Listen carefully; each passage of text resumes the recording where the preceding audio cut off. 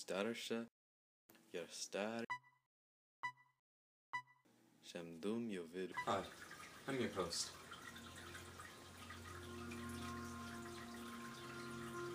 In these short minutes, you'll be exposed to various topics, such as media censorship. A friend of ours, Ian, is very enlightened on this subject. He couldn't make it.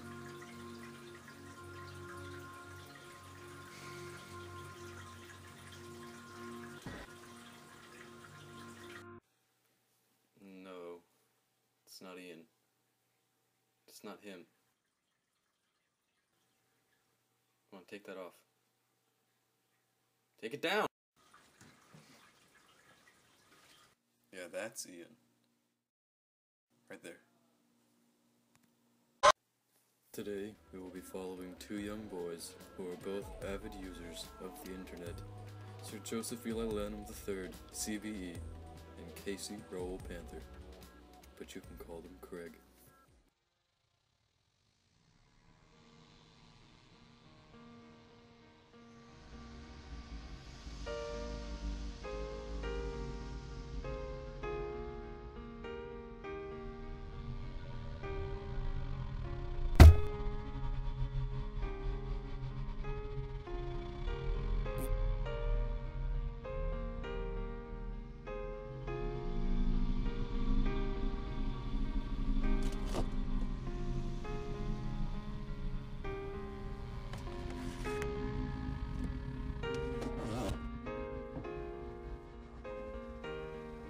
And names, sirs and names. And then there are people like this.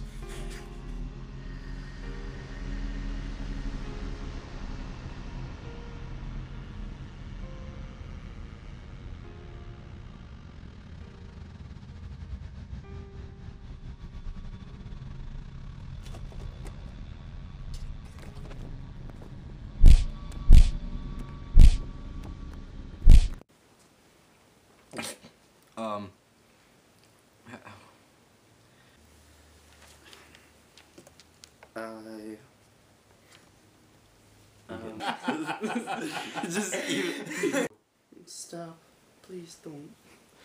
Stop. I'm scared. You're scaring me. What are you doing, please? Stop. Well, you can. You can. Wait, alright, so.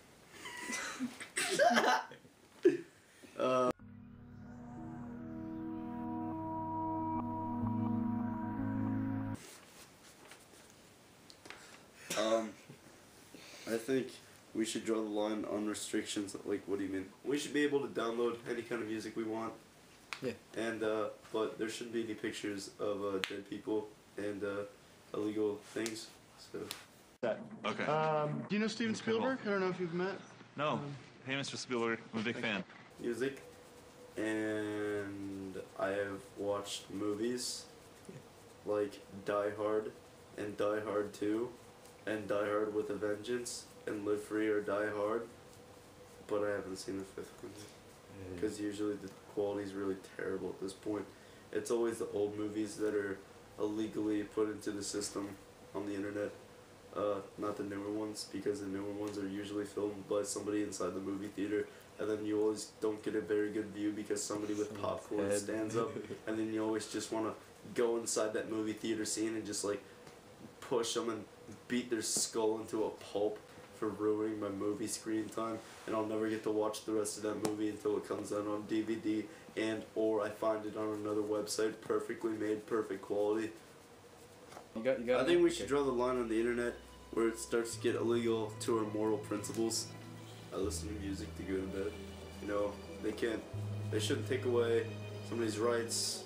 I mean, minor offenses like such as downloading music that usually they should focus on major things that are going on the internet, like giant drug rings and such.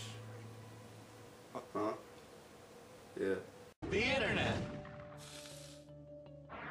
The computer should only be for education, high morals, and bettering our humanity, not for pornography and not for exploiting women. the news doesn't really affect me at all. If there are people dying in Turkey, to be honest, it wouldn't change anything about my life. If there are people dying in DC, same rule applies. There are people burning to death in California from forest fires. My life would still be the same. There would just be more sad people in it. Everything is always one-sided, and it's never the full view of the question given. There's always a bias in news. It's always going to be one-sided. You'll never hear the terrorist point of view. You'll never hear the governor's point of view.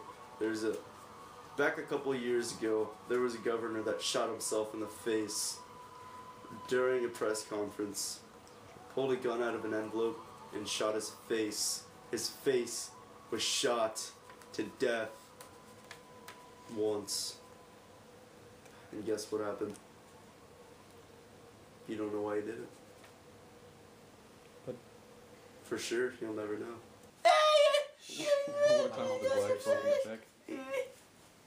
What? The man Joseph Eli Lanham was referring to was actually a Pennsylvanian treasurer named R. Bud Dwyer, who was framed for bribery and committed suicide the day before his sentence. This real-world injustice relates to the many online and media injustices we witness today.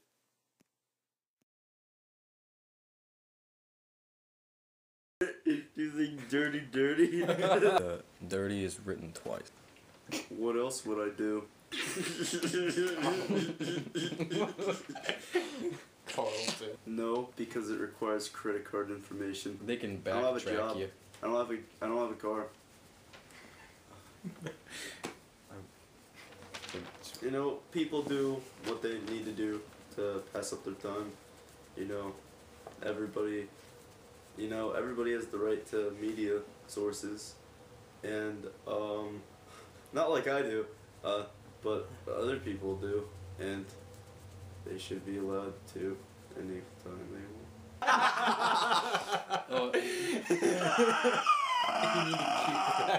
Reed, I'm gonna cut you into pieces.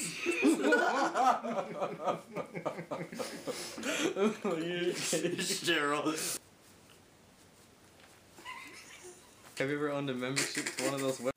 A similar, more relevant, and more recent event to that of Bud Dwyer's happened not too long ago in January 2013, when Aaron Swartz, an internet activist, mostly known for his collaboration with the internet website Reddit, hanged himself in his apartment 2 years after his initial arrest for downloading academic journal articles. He received up to a 35-year jail sentence and a $1 million fine. I think it's a fragment of everybody's imagination, and it's a terrible way to show authority, and that it's useless, and that they can't do anything about anyone, and that it's not going to change anything about anything, and that they're just gonna like BS the whole thing, and then they're just gonna kill themselves. Cyberbullies?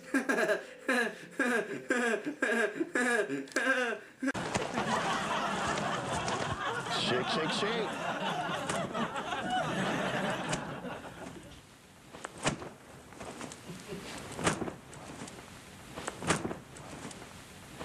Ooh, hot cocoa. Just until the point where somebody discovers a better way of communication. So, I mean, farther until its point reaches an end, you know. I like that answer. Sort of like what happened to the telegraph. Kinda like the cam was not there, man. Age is just a number. So are chromosomes. Do you think children should even exist at this point? We should just kill all the children. Yeah. It's their fault the population's so large.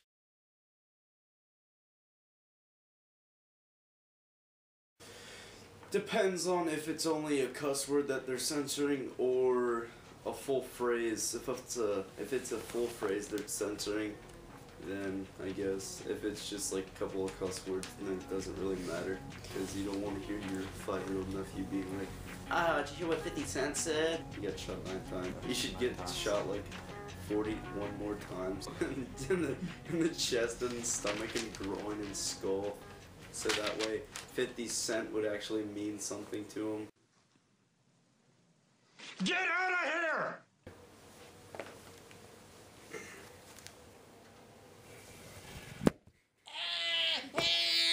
Interview over. Here is Casey Hall, aka Chicocoplex, in his natural habitat, editing videos. Look at that face. Even with the shrimp fad still going strong. Have you ever seen me walk like a shrimp? Hopefully from this documentary you have learned at least one lesson you can use in your life. There's much more to learn about the internet, and even yourself.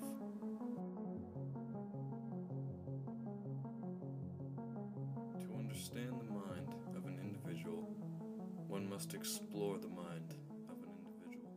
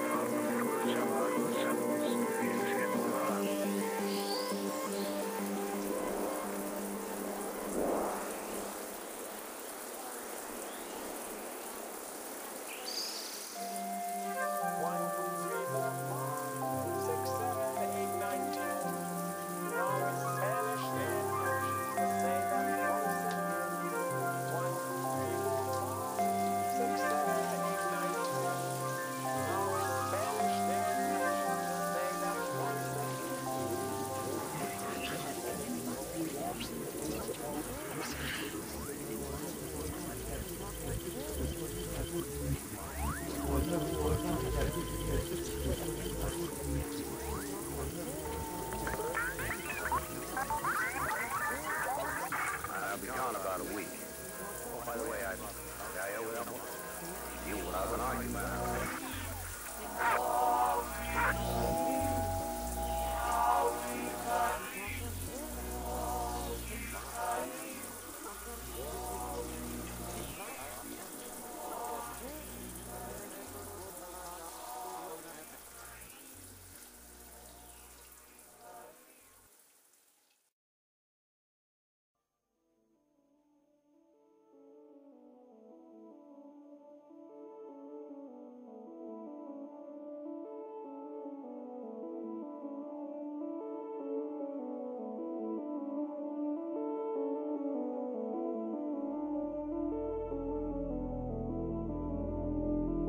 Now that the show is over and we have jointly exercised our constitutional rights, we would like to leave you with one very important thought. Sometime in the future,